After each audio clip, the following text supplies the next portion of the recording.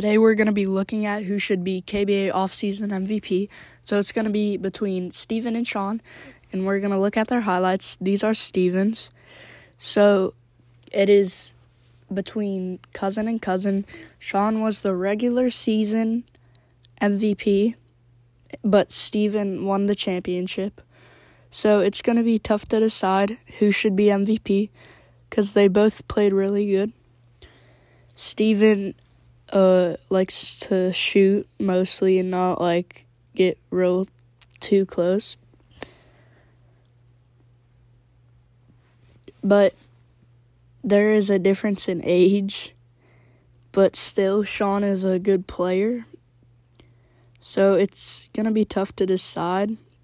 But Steven's good at pump fakes and stuff and faking people out. And he can shoot from pretty far. So it's going to be pretty tough. Now we're going to look at Sean's. He likes to shoot from the corner. He's also good at pumping people out. And he's a good stealer. And Steven's a good rebounder. Sean is also pretty good at rebounding too.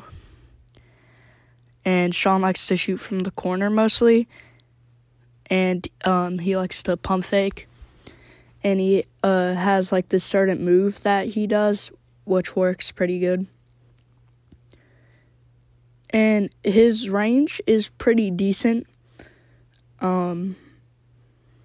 Especially for his age. He can shoot from pretty far. But he definitely is usually the right corner is where he likes to shoot. But he has been working on trying not to shoot from the corner all the time. So, as you can see, Sean's good at pump faking.